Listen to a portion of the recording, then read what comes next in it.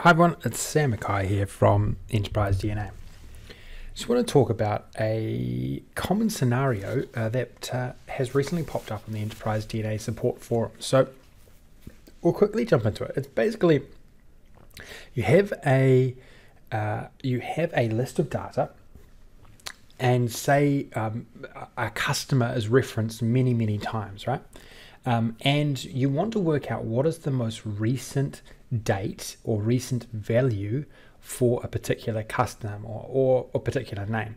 In this particular example that was placed into the forum, it was some survey data. So we wanted to see when was the most recent survey that this particular person or any particular person took. Okay, and so we have some survey data here, and the question is, when we want to work out when was the last time that they took the survey, and then what were the prior times that they took the survey. And now basically all we have to do is work out, okay, when was the last time that they took the survey, and then you can work out every single one that was prior to that. Now you can actually do this a couple of ways. You can do it in calculated columns, and also you can do it with measures. Now you know that I'm much more in favor of measures because calculated columns, in my view, are most of the time unnecessary. You can do everything you need basically within measures. So I'm going to show you how you can actually do both here, how you can work out the most recent date for any particular dimension, in this case customer, in your data set. Okay, so let's just, I've set up a little bit of a demo here. Let me just drag this to the side. And there's lots of different scenarios. I mean, when I was working through the solution here, there's a lot of scenarios here where this is quite relevant, right? Where you want to either in a static way in a calculated column, or in a more dynamic way in a measure, work out what was the last date, and then you could say branch out into other calculations as well from there. Okay, so what I'm going to do, I'm going to just go new column here, and I'm going to go max date. And I'm going to walk through the logic here, right? Now, whenever you think of like a max or like a maximum date or a maximum number or minimum number, I always think MAXX. That's the first thing I think, and that's exactly what we're going to use to create the solution. And I'm also going to use variables here. Okay, so I'm going to go variable. Just input a var here. And I'm going to call this current name, because what we want to do at each different row here is we want to work out, okay, well, what is the name of each person, okay? And the way we can do that here is quite easily, because we just have to reference the column name, because we're in a calculated column, okay? And then I'm going to come down and I'm going to go return, and then this is where MAXX comes in, okay? So basically at every single row here, what we want to do is we want to just isolate the people with the same name as that current row. And so if we have a look down here, you'll see that there's only 2 of John Smith, and then 2 of this person, 2 of this person, etc. And so we basically at each different row here want to just isolate those names and then work out what is the maximum date that that person has done something with us, either made a purchase, completed a survey, etc. Okay, so I'm going to, first of all, to do that, you basically just want to use filter, right? Filter enables you to do that pretty easy. Then I'm going to go, okay, remove any filters on this particular table that we're in. Okay, so I'm going to say remove any filters here, and then iterate. And this, what all does, also enables you to iterate through every single row in this particular table in any context, right? So in this particular result here, this very first one, we're in this row's context, right? But now we want to iterate through using filter every single row and work out, is the name equal to the current name, right? Our variable, okay? And I actually want to put this on the same line as well. Okay, so now we're basically in MAXX going to get a table of only 2 rows now, because we've filtered it down by iterating through each row and saying, is the name equal to the current name, John Smith? Okay, and then when we have those 2 rows, then what I want to do is I only want to evaluate what is the max date this was taken. Okay, I just realized that's actually spelled wrong, so I'll fix that up.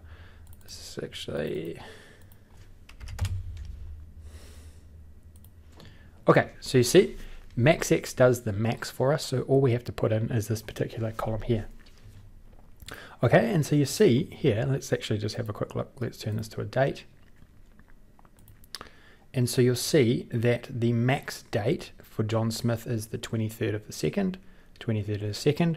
What's the max date for Nancy Jones? It's the 25th of the 9th, 25th of the 9th on both the rows here, and the last one here, 22nd of the 9th, and 22nd of the 9th, okay? So that's how, and that's actually not too difficult, right? That's actually quite intuitive. And very handy, right? Because you've got to remember, you could have totally different scenario here, but this same sort of logic would apply if you wanted to find the last particular purchase of, or last particular anything, last particular sale amount, something like that. This would be a similar technique you could use.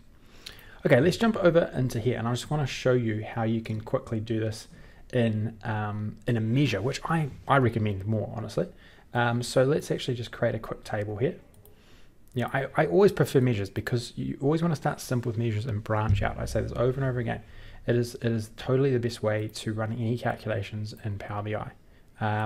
Now, okay, so if I just wanted to set up this particular, I'm going to just set up a really small table here. Don't need any of the other ones because that information isn't relevant to this particular calculation. And then all I can have to do is create a new measure here, and I'm just going to copy this in.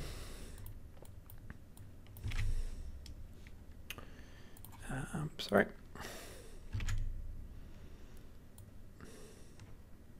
So I'll just change these over to what they should be.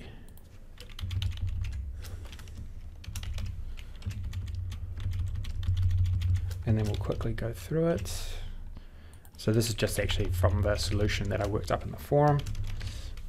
And you'll see that it's actually exactly the same technique here.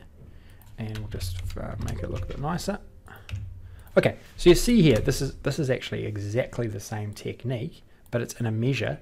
And the only thing that is different really is this particular part of the variable here, where we've actually gone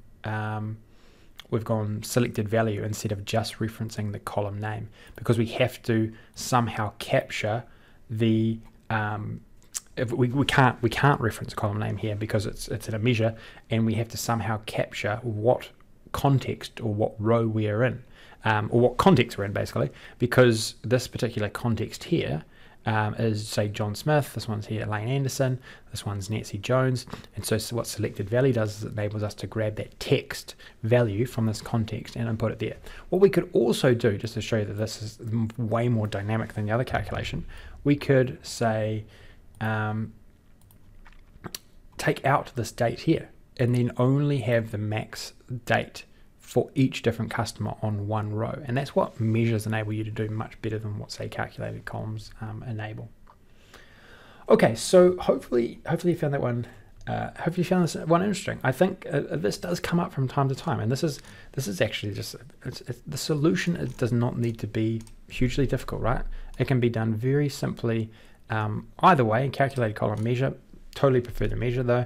And hopefully you can understand, how you can manipulate that virtual table within MAXX. So you see here MAXX, using filter, iterating through things with filter, and then adjusting the virtual table based on the parameters that you put in the filter statement, and then MAXX does the work from there. Okay, some good learnings there. So hopefully you can find some way to use this if required in your own data set. Okay, thanks for tuning in. Appreciate a like on the video if you got some help out of this content, and don't forget to subscribe to Enterprise DNA TV as well. Lots of great content coming out soon. Okay, take care.